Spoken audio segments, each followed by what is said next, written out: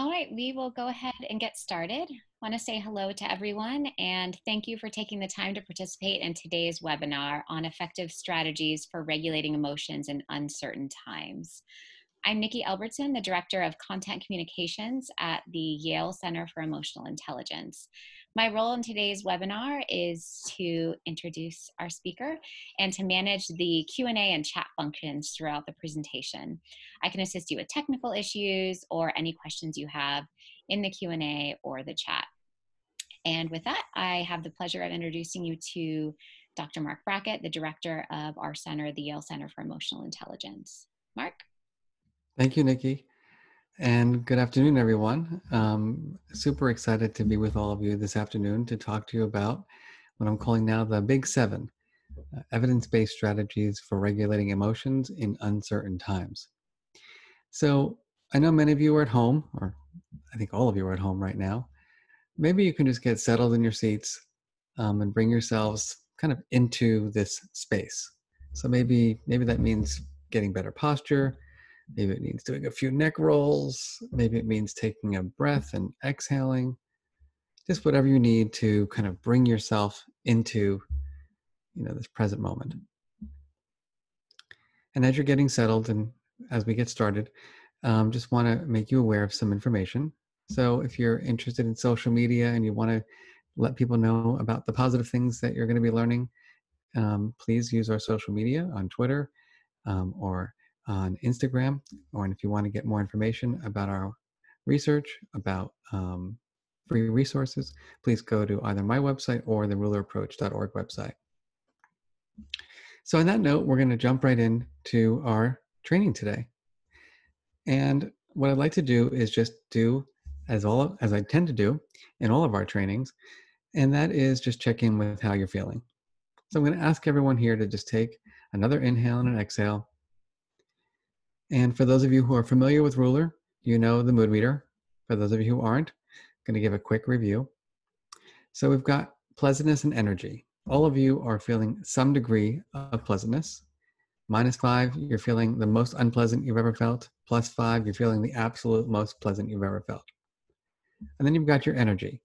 It's what's happening in your body and in your mind in terms of your physical kind of energy, your mental energy. -5, you just feel like you're going to fall asleep. +5, you've got more energy than you can contain. Where are you? What color are you in today? Yellow, red, blue, or green? Yellow is the high energy feeling state. I'm feeling optimistic and hopeful and excited or happy. The green, calm, content, tranquil, peaceful. The blue, down, disappointed, a little sad, lonely, despair. And the red, irritated, angry, furious, a little uneasy or worried or anxious. Just take a moment and think about how you're feeling. And to get our day rolling, or the end of our day rolling, I should say, just take a moment and use your chat box and just, if you're comfortable, just type in the word. What is the feeling word that you would ascribe to your feeling right now? And I'm going to be looking in the chat box. Okay, we've got red. So I'm going to ask you to go from red to the color. Some of you were reminding me, a superintendent once came up to me and goes, "Marc, your mood meter is going to decrease our test scores. Everybody's just talking in color." And I would say, well, the goal is to go from color to word. So let's get those words out there. So I've got alert and motivated, a little tired, calm, a little anxious, stressed. So it's clear to me that I've got the full range of feelings here today. And so think about that as all of you are educators, right? You are now, doing distance learning. You're having your feelings throughout the day. Your students are having their feelings throughout the day. And the question is, what do we do with these feelings to help support our health, our well-being, and also learning during these difficult times? So thank you all for sharing your words. And, I see a lot of, red right now. And of course, makes total sense. And what I wanted to share with you are some data. Many of you, if you've seen me speak before, about 3 years ago, we did a national study on teachers' feelings. And what we found was that the number one emotion that our teachers were feeling back then was frustrated, overwhelmed, and then stressed. Um, it just so happens last week I had the opportunity to do a webinar like this one for CASTLE, the Collaborative for Academic, Social, and Emotional Learning. I'm on their board.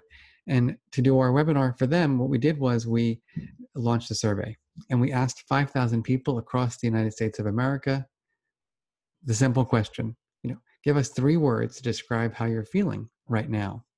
And here's what we found.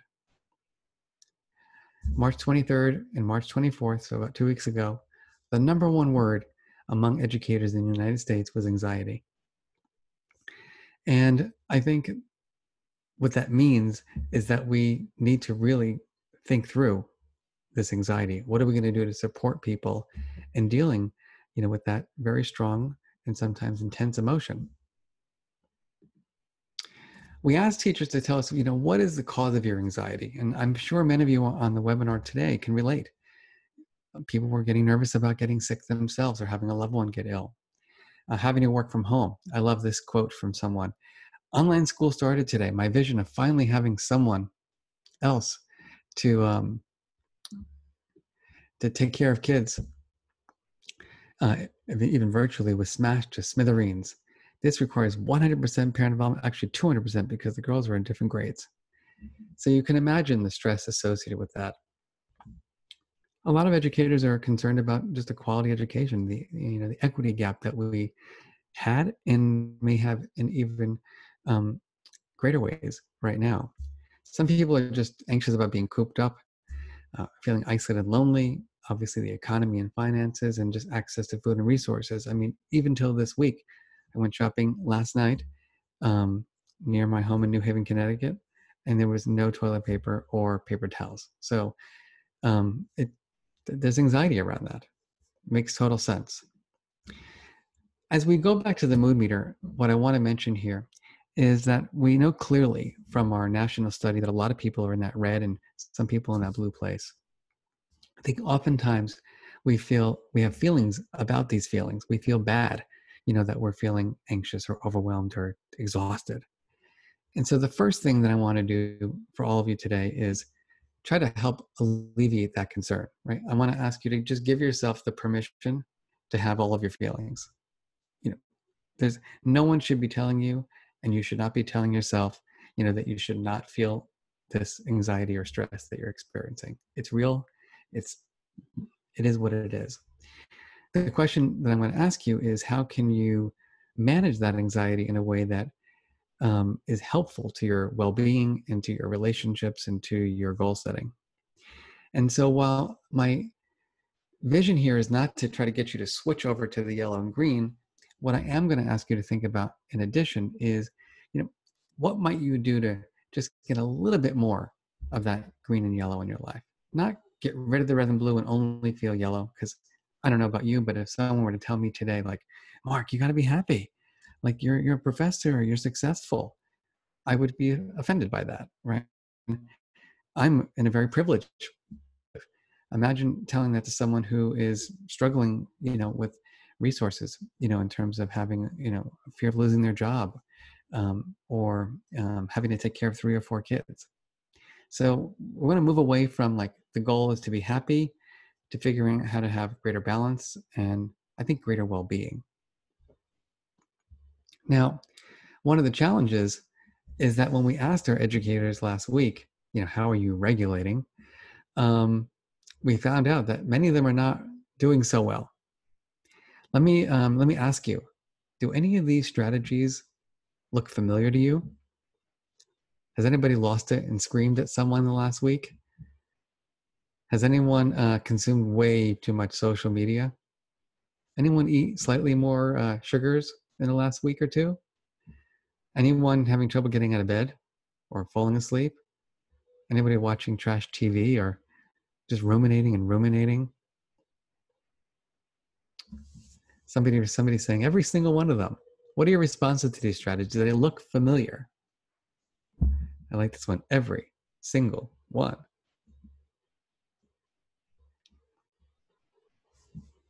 So what we know about these strategies is they have something in common.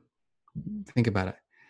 Firstly, they're learned early in our lives, mostly, it should be mostly by our parents, I should say, right, who didn't have an emotional intelligence education themselves.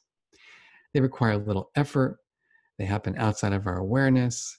They even provide, but think about it, they even do provide immediate relief. The not so good aspect of this is that they tend to have negative impact, right? They can be harmful to ourselves and others. They don't solve the problems. They negatively impact our relationships. I don't know about you, but I have never been home as much as I've been home in the last month. I'm used to being at my office. I'm used to traveling a lot and doing presentations, etc. And now all of a sudden, dinner together every single night, walking in the hallways. And I sometimes wonder, do I say hello this time? Or do I, look down? What are we going to talk about tonight?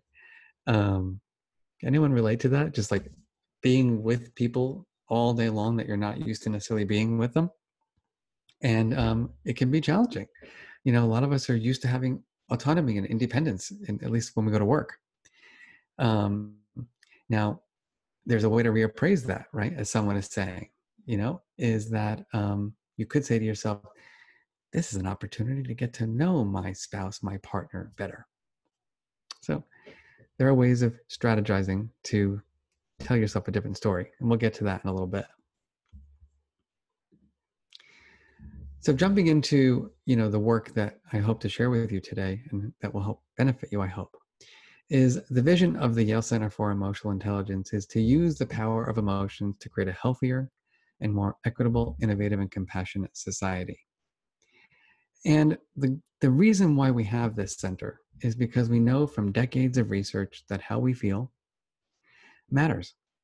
And it matters a great deal for our attentional capacity, right? Think about it. I don't know about you, but when all of this came about, I was having a lot of trouble focusing. My brain was telling myself crazy stories. Think about it. The university closed down, the schools closed down, people are in the hospital. There's no, ventilators. The stock market is crashing. People are losing their jobs. I mean, it was really overwhelming. And I was sitting downstairs in my home in the kitchen table watching TV next to the refrigerator, and my emotions totally got the best of me. It was very difficult to focus. I'm not sure if I'm the only one. Am I? Or can you relate to that? It was affecting my decisions, right, around food and exercise. Um, it was affecting my relationships. My fuse was a little bit shorter than typical. I felt a little bit kind of lethargic and, overwhelmed. And certainly my performance was affected by this, and even my ability to think creatively and do creative things. So importantly, emotions can either enhance these things or they can kind of interfere with these things. And what I want to share with you is that on the opposite end, when we are experiencing certain emotions, we have better attention, we can make more informed decisions, we can build and maintain positive relationships, we can achieve greater well-being, and we can perform at our best. And that's what I'm going to try to help you with today. As we jump into this, I have a question for you, though. Honestly, how open are you to feelings? And if you've read my book or the center's work, we talk about it as, are you an emotion scientist or are you an emotion judge? The emotion scientist is someone who accepts all emotions, who sees emotions as temporary or ephemeral, open and curious, learner mode, wants to get granular, specific with the words, has a growth mindset. So for example, like many of you and our teachers who I surveyed a few weeks ago, I have failed at dealing with my feelings. And since I'm a professor of emotional intelligence and, running a center on the same topic, if I try to have a growth mindset. It's like, Mark, you really messed up tonight, but tomorrow you get the opportunity to start over. And then I start over and then I fail again. And I keep on telling myself to start over. But point is that I'm trying my best, right, to have that growth mindset that I can get better at these skills and I can learn them. It's a little bit different than the emotion judge, who views emotions as kind of error, sees emotions as being permanent, like this is never going to go away. Like my anxiety is like a terrible toothache. I'm very critical of emotions. Why are you so angry? And don't be so anxious. Is in nowhere mode, right? They tell you how you're feeling. It's either good or bad, and has what we call a fixed mindset, which is what, I stink at regulating my feelings. This is who I am. Get used to it. Get over it. So let me ask all of you to take a moment and pause and be honest with yourself.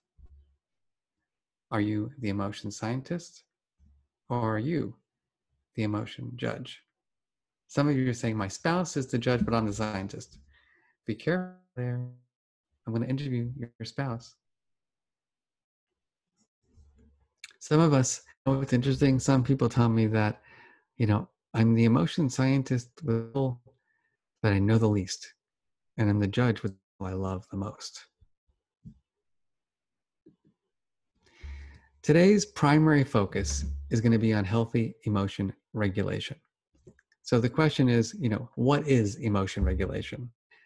We define emotion regulation as the thoughts and the actions that we use and unwanted emotions, to reduce unwanted emotions, to initiate emotions that we want to experience, to maintain the ones that we see as helpful, or to enhance ones. And importantly, emotion regulation is always in the service of having great well-being, building positive relationships, making good decisions, and attaining goals. There are many forms of emotion regulation. There is self-regulation, which is what we're going to primarily focus on tonight. Like, what can I do as a parent, as a teacher, to manage my own emotions to achieve goals? Of course, there are constructs like co-regulation, which is the back and forth between two people, like a mom and her baby having a conversation. And the mom is trying to soothe the baby, and the baby is giving feedback, and there's that continuous back and forth. Also, there's what we call interpersonal regulation. This is when you know what's going to help someone, and you offer them that strategy. Hey, honey, let's go for that walk. Or, you know what? Try to think about it this way. All the things that I'm going to be sharing with you today can be applied to co and interpersonal regulation, but we're going to really focus on you. There's a few things before we jump into the actual strategies. The first is all of these strategies that I'm going to be sharing with you are specific to the emotion. What I mean by that is that for me, because I was born with the anxiety gene, I have oftentimes greater difficulty kind of dealing with being overwhelmed or stressed. When I'm disappointed, I can deal well. When I'm angry, I can say, Mark, you got bigger fish to fry in your life. Let it go. So anger doesn't seem to be as difficult for me as fear and anxiety. It's to the person.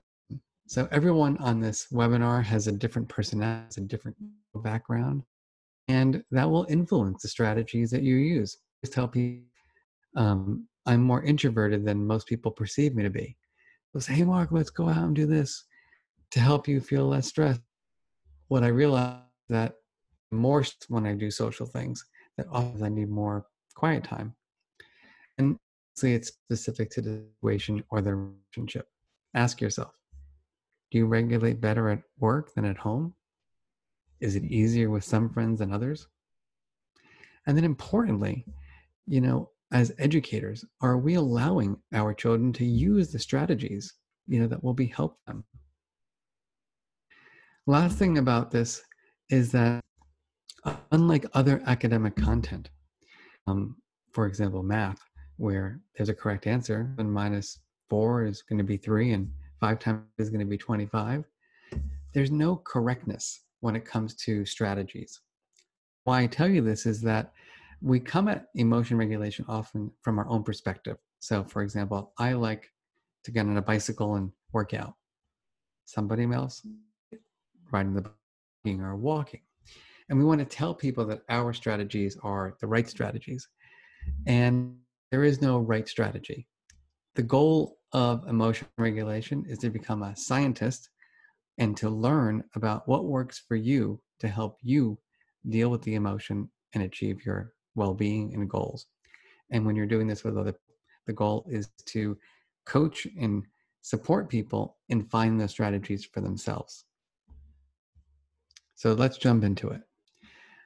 Unfortunately, as we saw from our data and many of you, a lot of us are chronic anxiety and stress right now.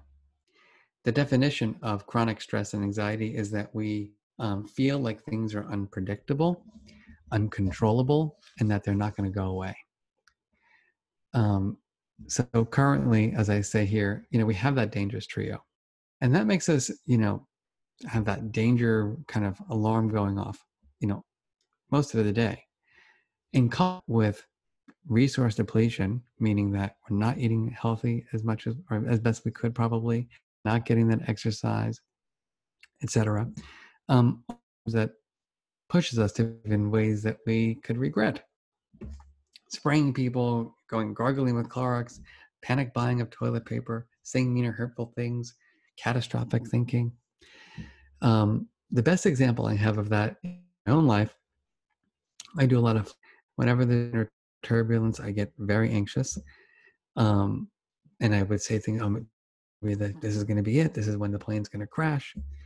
And then I asked my cousin, who's a pilot, and he said, "Didn't you know, Mark, there's never been a plane crash because of turbulence?" And I said, "Really?" And he goes, "Yeah, so like, what are you worrying about?" And I'm like, "Well, Rich, yeah, you're kind of right." So I tell you that because once you have information, think about that. Once you have the information, then the story that you tell yourself is very different. Without the information that there's never been a crash around turbulence, my brain is making it up based on my own fears and anxieties. Once you have the information, it's hard to lie to yourself, right? You have to say, "Mark, guess what? There's never been a crash because of turbulence." Oh, okay. And then that can help you manage your emotions more effectively. So what are the strategies? What you've all been waiting for. I call these the big seven. The first is physiological regulation. That when we are experiencing strong emotions, and even when we're not, mindful breathing is that strategy to help us deactivate and just calm our systems down. Self-care. Especially during these difficult times, we need to take care of our immune system, right? Sleep, nutrition, exercise, healthy relationships. Every one of us comes to this world with the need to feel safe, the need to be heard, and the need to connect. We also need to be able to manage our thoughts, right? Having that positive self-talk, maybe being grateful, maybe engaging in reappraisal. Now, 3 more have to do with how we manage our lives. We're going to talk about that in a little bit. How many of you are doing things that are meaningful to you? I can tell you here in New Haven, Connecticut, where I live literally 5 minutes from the ocean. There's a beautiful park in New Haven called Lighthouse Park. Never been there before. And on this journey of coronavirus, we learned about it and have gone there now, I think 3 or 4 times a week, respecting social distance, but just taking that half hour at the end of the day to just walk, breathe, and experience nature. Cannot tell you how that has helped me. Now, I need honesty here. How many of you have messed up in terms of dealing with your feelings when it comes to your friends, family, partners, kids? Anyone willing to admit it? Everyone's saying yes. Yeah, of course. And so the question is, can you have some self-compassion? Can you give yourself the permission to fail and even forgive? I was joking the other day that I was thinking my new strategy is I'm going to teach my family about the value of forgiveness. So let's jump into these strategies now. First one is going to be mindful breathing. Now, as we jump into mindful breathing, I have to just get through some misconceptions about this. The first is that oftentimes people confuse mindfulness and mindful breathing with a religious practice. I wanted to share with you that all of us were born breathing. And people in every culture, on every continent, breathe. So please don't think of this as a religious practice. It's just breathing.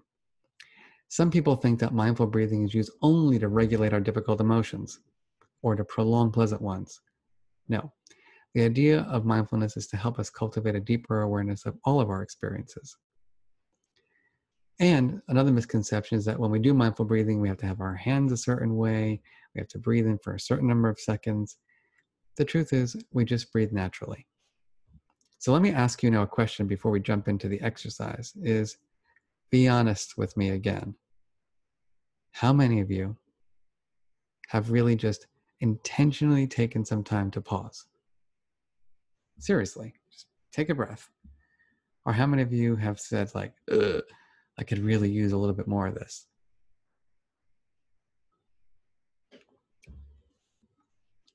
So I'm seeing more so lately. But I think for a lot of us, somebody said mindful Monday. Well, guess what? Every moment should be mindful Monday, not just Monday. It's like schools that do, they say they do emotional intelligence, they have feelings Fridays. No, every day is feelings.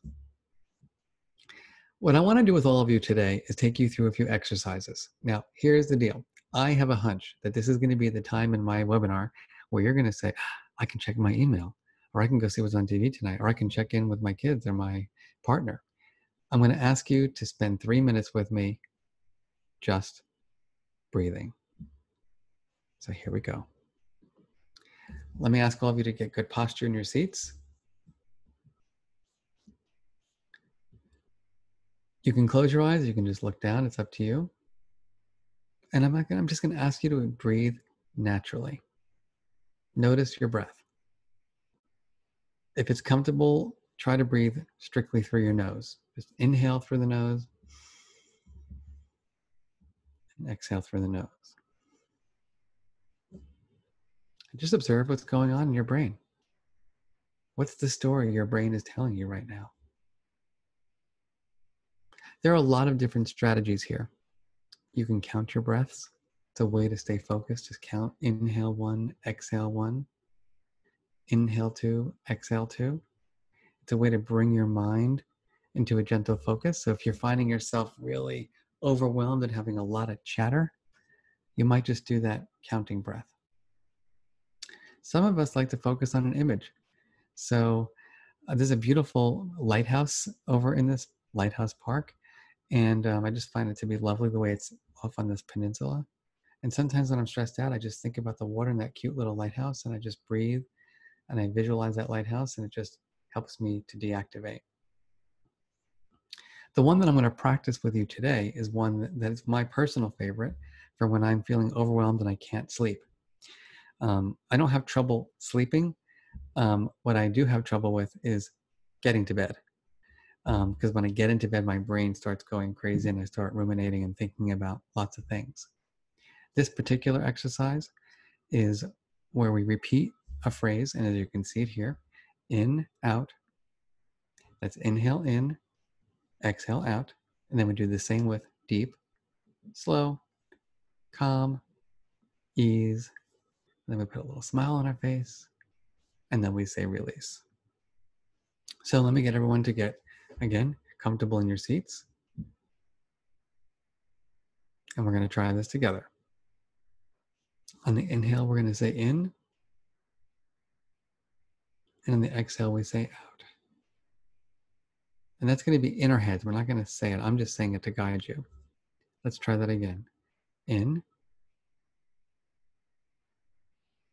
and out. Second breath, deep. And exhale, slow. Inhale, calm. Exhale, ease. Inhale, please put a gentle smile on your face. Smile. And exhale, release. Let's do it one more time through. On your own, I will count or say the phrase. On the in-breath, in. and out, and deep and slow and calm and ease and smile and release. Okay. Now I want your feedback. Be honest with us. How did it make you feel? How did it feel to take literally just 3 minutes to breathe? Sleepy, nice, calm, good, relaxing, selfish. Be careful of the stories you tell yourself. Relaxed, calming. There you go. So, if you notice your brain racing and you notice your heart racing and you can't get focused, give yourself the permission to breathe. Breathe. Breathe. Isn't that? I'm thinking I'm in the ocean again. So why does this work? Because we know that breathing occurs mostly automatically without our attention, right? Otherwise we'd go crazy, have to think about our breath 24/7. But when we engage in voluntary control, like doing these mindfulness exercises, right, the area in our brain shifts to the brainstem, from the brainstem, I should say, to the motor cortex. And by doing that, it helps us to activate what's called the parasympathetic nervous system, which helps us to decrease the neurochemicals like cortisol and other properties so that we can be at a more calm state. And now there's great research to show better immune functioning, greater focus and attention, less brain chatter, and less anxiety and well-being, and greater well-being. The next three we're going to breeze through because these are things that you have to make commitments to. The first is nutrition. So research shows you got to stay hydrated. When you are dehydrated, it causes fatigue, you get headaches, and it increases your chances of having a more negative mood or being irritable. You also need to limit caffeine and alcohol intake, especially when you're stressed. You want to try to avoid processed foods if possible, because when we're stressed, we tend to turn to high-fat, high-sugar foods. Take some vitamins. And I think importantly, you want to avoid getting hangry, right? So what we know is that glucose is the primary fuel for our brain. And when we don't get enough supply of it, right, what happens is that we lose energy, we lose focus. We can even get kind of mean and cruel, which happens, to me. And so the question is, can you get some carbs in your life every couple of hours to support you, in getting that glucose? The second is sleep. I don't know about you, but when this all started, sleep was really difficult for me. Was going to bed way too late, and I was I don't even know what was happening in the mornings. And we know that poor sleep equals poor restoration, poor functioning. Some ideas.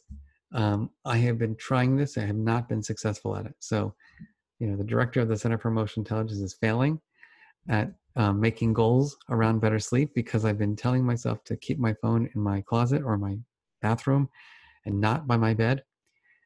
And yet my addiction is winning. And so I'm making another goal tonight to put my phone someplace else because it just, between the beeps and between getting up in the middle of the night and checking email and getting reprogrammed, it's having a toll on me. Another thing before you go to bed is it's helpful to do some light stretching or even take a warm shower or bath. And the reason why we care about our sleep is multifold. One, inadequate or excessive sleep increases anxious symptoms and depressive symptoms. People with unhealthy sleep patterns are more hostile and tense. You got to replenish your resources. And if someone is unable to use their full cognitive capacity, right, it really becomes difficult to use these evidence-based strategies. Exercise. Raise your hand, or let me just ask you to share. Has anyone here been struggling getting in enough fitness, movement?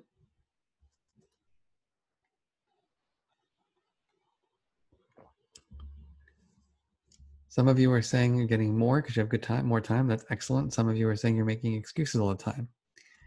Struggle is real. Some of you have pets that you're walking. Some of you are using apps or games. That's great. One of the challenges that we have in our society is obesity. And 40% of our adults, have obesity. And what we know from research is that physical exercise has been directly associated with less anxiety, less stress, less depression, increased self-esteem, increased concentration. So there are physiological benefits to exercise, which importantly help cognitively. Think about it. When you've got that runner's high, when you've got those endorphins, you're less likely to have negative thoughts. And that's what the research shows that I'm sharing on the bottom there. Okay. Next, we're going to move to healthy relationships. Let me ask you right now to take a moment and think about all of the relationships that you're in right now, whether it be your Zoom relationships, your students, or your significant others, your children, your students. How are they going? What color on the mood meter would you put your partner, your child? And the reason why I bring this up is that, as I said, we all have a basic need to be seen and heard and met. And I was doing a talk similar to this yesterday with a group of business professionals, and they were saying to me, one guy said to me, Mark, I have become the custodian in my house. I've become the cafeteria worker in my house. I've become the tech repair person. I become a teacher. I'm still a parent. I've become X. I've become Y. I've become Z. And he goes, I can't take it. I just can't take it. I just can't be in all these different roles, and it's driving me crazy, and it's affecting my relationships. And so I said to him, well, could you think about it a little differently? Could you say to yourself something like, wow, I'm a master of all? And we need strategies to help us build those relationships. And the reason why I say that is that what research shows is that only about 1/3 of our nation's youth believe they have strong relationships with their teachers. And what we know also from research is that the mere presence of a caring adult reduces the effects of stress. So importantly, that father who was, I'm this and I'm this, and he was all anxious and probably showing it on his face and body, he's sending signals, right? He's sending signals out. Stay away from me. I'm overwhelmed. I can't deal with it, which is going to affect the anxiety in the family. And what I want to share with you is something important from the research, which is that perceived support is critically important. What that means is that what's critical is for a child to know that you are there for them. So just take a moment and think about that. They have to believe in their heart that you are there for them. You may never have to actually do anything to help them out, but they have to feel like you would if they needed it. So the question I have for you is, what is it going to take to make sure that your own children and then all the children that you teach have that perception of you? And I want to also emphasize that we're so used to what we call traditional empathy. Oh my goodness, I understand that you're feeling anxious. Oh my goodness, you're feeling this way. And that's important. Don't get me wrong. But there is something called positive empathy. That is the ability to share, celebrate, and enjoy others' positive experiences. So think about that. How often over the last couple of weeks, given your stress levels, have you noticed the positive things and just given that little positive remark about it? Here's what's really interesting is that positive empathy, more so than traditional empathy, is related to social closeness and well-being. What does that mean? It means that when we rank our loved ones, we tend to feel more connected to the people who are the ones who intentionally say things that make us feel positive. Here's the big one, managing our thoughts. We all have self-talk, right? About 40% of our well-being has to do with our outlook on life. That 40%, by the way, is completely controlled by the strategies that you learn. I don't know, like if you're like me, but my negative talk started very early in life, often by others. So when I was a chubby kid and I would get made fun of because of my weight. When I was a teenager, my nose was bigger than my whole body. Had a big nose. I was too feminine. I wasn't feminine, masculine enough. I was too short. The list goes on. And, think about how that starts defining our reality as we get older. And I don't know about you, but no one ever asked me when I was very young to like change the conversation I was having with myself. And it's uncomfortable now as an adult to really start thinking positively. And you can't just tell someone, stop thinking that way. Just be positive. It takes work. It takes unlearning and then relearning sometimes. Couple of key strategies. The first, positive self-talk. Saying encouraging words about yourself or the world around you. One of the tricks that research has shown is that it's often, we used to be told to say things like, I think I can, I think I can. And what research actually shows is that referring to yourself in the third person can be helpful, because when you're experiencing this strong feeling, what happens is that you get lost in your own emotions. And if you can say something like, hey, Mark, meaning me, take the high road, all of a sudden you can decrease your activation levels and be able to have empathy for yourself. So here's my example. Like, I'm always saying, my phrase is, I'm going to lose it. And then I'm like, wait a minute, Mark, you're the feelings master. You can get through this. And I really like this quote about you can't cope with the future, right? You can cope with the present moment. Secondly is positive reappraisal. Trying to be creative about the way you look at the situation. So when all of the news was coming out around wearing masks and Purell and wiping, I was going nuts. I was like, there's no way there's no possible way. I was working myself up into a storm. And I'm like, Mark, you're doing it. You're practicing social distancing. You're taking every precaution. Oh yeah, you're right, Mark, you are. Okay. Or being at home is not something I'm used to. I'm never going to make it being at home for so long. And you're like, wait a minute, Mark, maybe this is an opportunity to learn and grow closer. Everyone take a moment. How do these strategies resonate with you? When you're feeling anxious and overwhelmed and stressed, is your automatic go-to positive self-talk and positive reappraisal? Or might it be being a self-saboteur or that negative self-talk?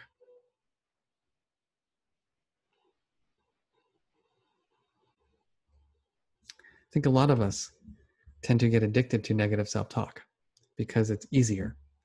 You're a loser, you're never going to make it, it's over, there's no hope. It's hard to sometimes just take that breath and step back and say, you know what, Mark, you've worked really hard, right? You can get through this. Think about how we model these helpful or unhelpful strategies, for our children. So we're going to try it. And there's another strategy that can be very helpful. I want you to imagine you're struggling with being cooped up at home. Maybe you are feeling that way. Oops. Not going to let you see the secret yet. You're feeling really lonely and sad. What are some of the unhelpful or helpful things you might say to yourself? Think about it for a minute. You're struggling with being cooped up, feeling really lonely and sad. What are your kids saying to themselves? This is never going to go over. I can't take it. Get a grip on it. That's what my father would have said to me. Get a grip on it, son. What research shows is that oftentimes, it's really hard to do this for yourself. And one way to get really skilled at dealing with your own feelings is to not think about yourself, actually, but rather think about someone else. So now, instead of thinking about what you might do, imagine I came up to you as your son, as your best friend, as your colleague, and said, I'm really struggling. I can't take it anymore. I'm losing it. I can't be at home anymore. I feel all cooped up. What would you say to me, the person that you really care about? Hoping that's the case, by the way. See that? Why don't we take a walk? What would you say? to the person that you really love and care for when they're telling you they're struggling.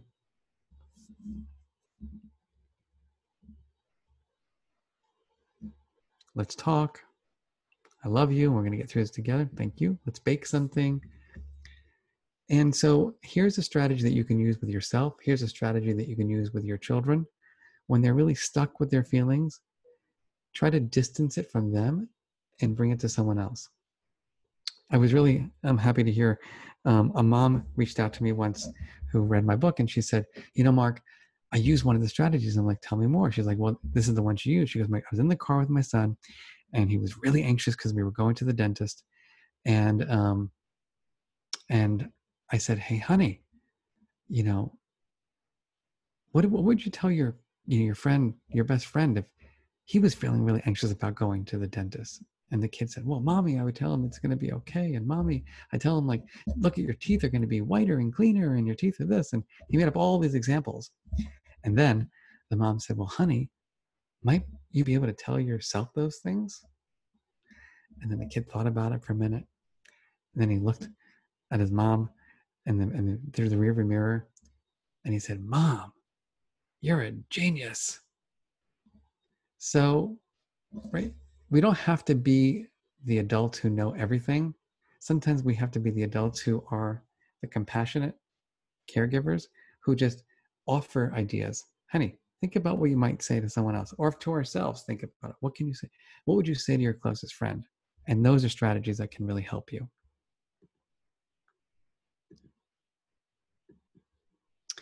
So a few last things before we bring our webinar to a close. You got to manage your life smartly.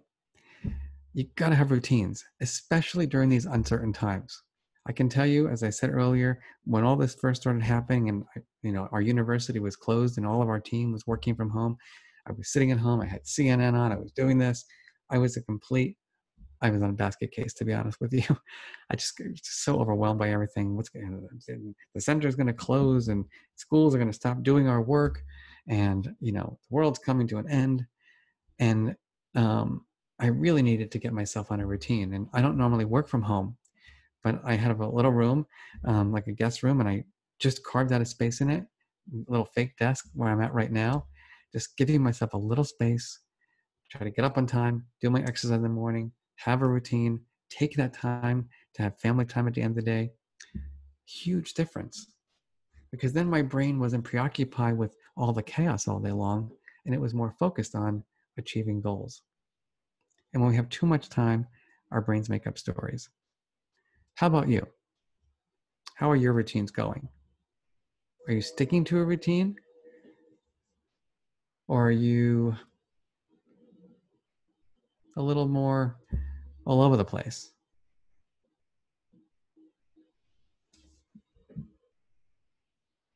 Trying to have routines. So one of your homework assignments is to really review your last couple of weeks and think, how can I get myself really on a routine that's going to help me have more predictability? Incorporating the sleep, incorporating the healthy eating, incorporating the exercise, incorporating building those positive relationships. I want to share also that we have to try to be preventionists, not interventionists. Think about that. We can take actions that make it more likely we'll end up in a situation that might give rise to anxiety. What does that mean? Don't surround yourself with people who make you anxious. So I have an aunt who is, she's as I call, she's a winner. Mark, what's going to happen? Are you sure the university? And so every time I speak to my aunt, I'm like, oh my God, this is like, I'm never going to survive. This is, and I realized, all right, Mark, you got to monitor the amount of time you talk to your aunt. So try to surround yourself with people who are calming, as opposed to not surrounding yourself with people who make you anxious all the time, right? Don't check social media or watch the news all day. Yeah, stay informed, but try to limit it. Get the information that you need, but not too much information. The news cycle, by the way, goes like every 8 minutes on TV. So you can imagine over the course of an hour, what is that? 7 times you're going to hear the same thing that's going to just blow up your brain. Here's another technique. consider being your best self each morning. Can you wake up and take a breath and just think about how you want to be seen, how you want to be talked about, how you want to be experienced? Let me ask you to do that right now. Take a moment. Think about your authentic best self right now. What are the words that you would use to describe your best self? How you would like to be seen by your partner, by your child, by your students? And I'd like you all to just participate here. Let's hear the words. What are the words that you would use to describe your best self?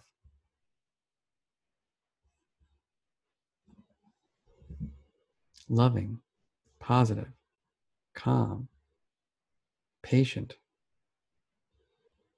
So think about it. Can you enter into your day through this lens? Or when you notice yourself kind of getting activated or triggered by someone that you care about, whether it be anyone in your family or work, can you pause and activate that adjective and be that funny, caring, loving, reliable self? What our research shows is that will make a difference. It's another form of self-talk. The last thing I want to share with you is the following. You got to do things you enjoy.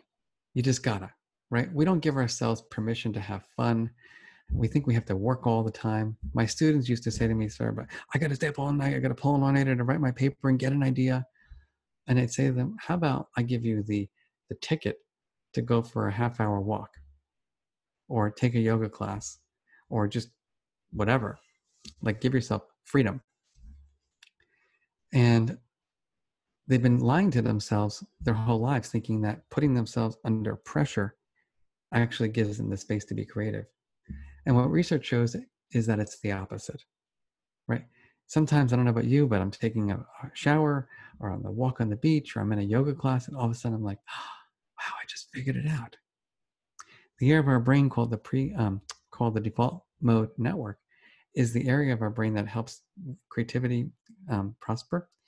And it's not activated when we're under a lot of pressure. It becomes activated when we're at ease. So I'm going to encourage all of you. Here's a list that we've created. There are millions of things you can do. What can you do to just give yourself the permission to have fun, to be free? Can you be creative?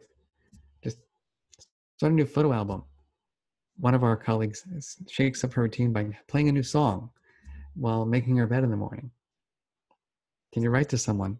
Maybe the person who was your hero in life, the person who helped you become the leader you are today. Can you write them a note and just express your gratitude? A few last things as we bring our time together to a close.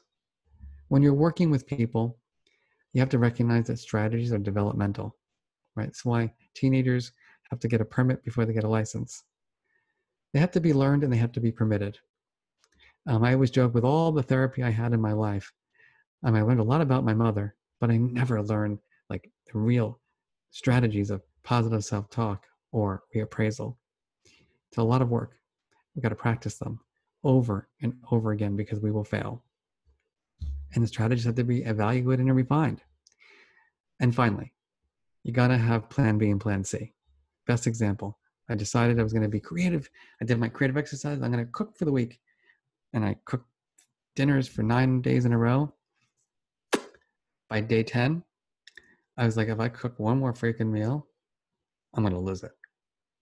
Maybe you can relate. And then I was like, okay, what's my next plan? So you've got to have other strategies. You can't just have one strategy. You need a big tool bag. So as we wrap up our time together, I'm going to ask you to do a few things. One, think about all the strategies that we talked about today. Which ones resonate with you? Is it the breathing? Are you going to set goals around self-care and relationships?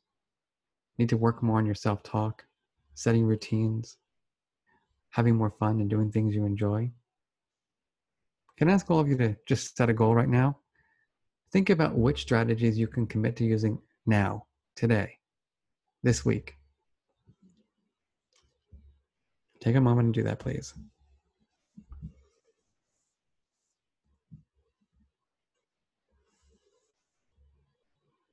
People working their self-talk, improving their routines,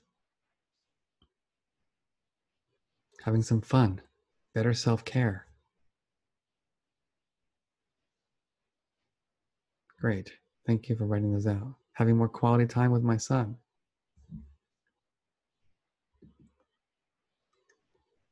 Ask yourself now, what's going to be different for you? When you use this strategy, what will be different? Visualize. What do you notice? What do you see as a result of using these breathing exercises, taking better care of yourself, more calm? What do you notice? Better relationships, less stress. Nice.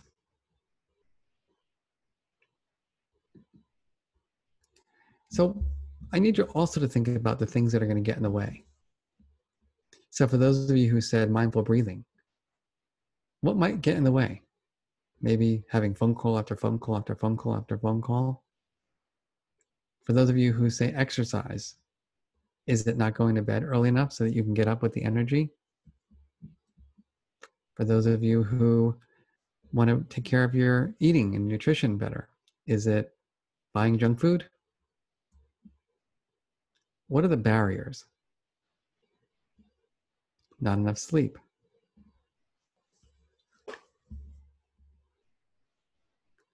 So part of getting more skilled at dealing with your emotions is to take the time to visualize the benefits, but also notice, what are the things that are going to be your barriers, and try to create the plan, to deal with that barrier.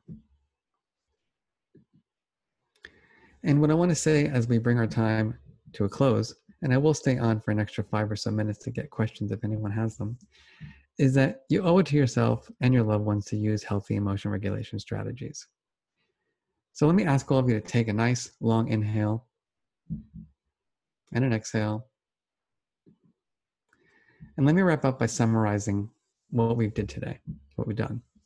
1, I'm asking you all to give yourselves and others the permission to feel all emotions. I want you to remind yourself that emotion regulation isn't about not feeling, right? It's about accepting all emotions and using them wisely. We talked about being that emotion scientist and not the emotion judge. Please remember that physical distance, which is critically important, does not mean psychological distance, right? Be that Uncle Marvin. I call that be your Uncle Marvin because that was the person who was my hero in life, as I mentioned, the person who I felt safe and comfortable to talk to about my issues. Appreciate that developing these skills takes time and it's really hard work, and just accept it. Don't get lost in it's too difficult. Just acknowledge the complexity and be okay with it. Try the best you can be to be that role model for your family and friends, right? If you fail, be open to apologizing, forgiving, and repairing. And if you need other extra help, don't judge that either. We've all needed more help in our lives. And as I've said, please don't give up on this. Your health and your children's health depend on it. So I want to thank you all for coming out on this Thursday afternoon to listen to and hear about emotion regulation. I want to end with one of my favorite quotes. Between stimulus and response, there is space. And that space is our power to choose our response. In our response lies our growth and freedom. So may all of you fill that space with these helpful strategies so that you can achieve your goals, you can have greater well-being, you can be the best possible teacher, parent, partner. And information is on the left here. So if you're interested in getting a free blog called The Emotion Scientist that comes out every other week, or information about my book or free articles, please go to my website. And if you are using Ruler, we have created a bunch of resources for all of you that are free and available on rulerapproach.org. And if you want more information about how to do this work in your schools, please reach out to us. And Michelle is my assistant if you need anything from me specifically. Thank you all so much. I'm going to stop here. I'm going to breathe. And I'm going to turn it over to Nikki who is going to we'll spend maybe 5 minutes just getting any questions you might have or any additional supports that we as a center can provide for you. Great. Thanks so much, Mark, for sharing your insights on all of this. We actually don't have any specific questions. I'll wait for those, but I do want to just tell people we did have a couple questions about the recording. We will share a link to the recording to everyone via email. And we also, if you go to our rulerapproach.org site, there's a banner at the top that links to all of our resources that are specific to these times with the COVID closings and distance learning and teaching SEL at home and supporting educators and teaching their students. So if you go to rulerapproach.org, you'll get access to that. And we update that page every few days with recordings of webinars. So you'll see the recording of this webinar there. And there were other questions around sharing. And of course, you can share any of these resources with anyone. Yeah, I mean, one thing that I love about emotion regulation strategies is that everything that I taught today is free. Right? Free meaning that we're giving it away in terms of the knowledge for free, but also you don't need to have money to manage your thinking, to make sure you go to bed, right? You don't need to go to a fancy gym. Think about that. It's all available to you. You just have to put the effort in to use it. That's great. There's another question here about how you suggest taking the ideas you discuss in your book about charters and using them with students now during distance learning. And I'll let you answer that, Mark, but let me just say that we have a webinar just about creating family charters coming up later in the month. And again, that schedule is on the Ruler Approach website. Did you want to answer that? Yeah, thanks, Nikki. And please, if you have some ideas too, please share. So, school climate, or classroom climate, can be virtual or it can be face-to-face. And so I think, let's use the word respect, probably logging in on time to do, your learning. If you're doing virtual learning is important, feeling connected, which is, setting up your computers in ways where you can really see each other. So I think that it's very possible to apply the principles of the classroom charter to the virtual environment. And you don't have to be the knower, just ask the students. So if we all want to feel respected at home, what does that look like? And let them come up with the ideas.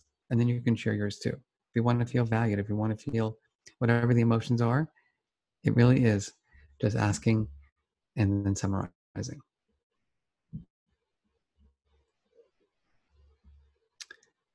Nikki, do you see there's people asking about family resources? So there are a number of those coming up, right? As you mentioned. Yep, same place. On our rulerapproach.org website, we have the listing on our COVID site, but we will be updating that Monday with some new offerings specifically for families. And each of the webinars we have coming up, so there's one on the charter, there's one on the mood meter. They also come with some accompanying resources that you can send to families, or if families attend the webinars, they'll get those resources as well. Tips and tools and things. All right, everyone. Well, I always say it's an honor and a privilege to have the opportunity to share what our center's work is with all of you. Thank you, Nikki, for helping and supporting the webinar. And thank you to our friends at CEA and AFT for promoting this webinar. And as Nikki said, this will be, it was recorded and it will be archived, and these webinars can be emailed to people to watch. So may this be a helpful resource to you and others in your schools and communities. And on that note, I just want to say thank you again, and have a great Thursday evening. Bye, everyone.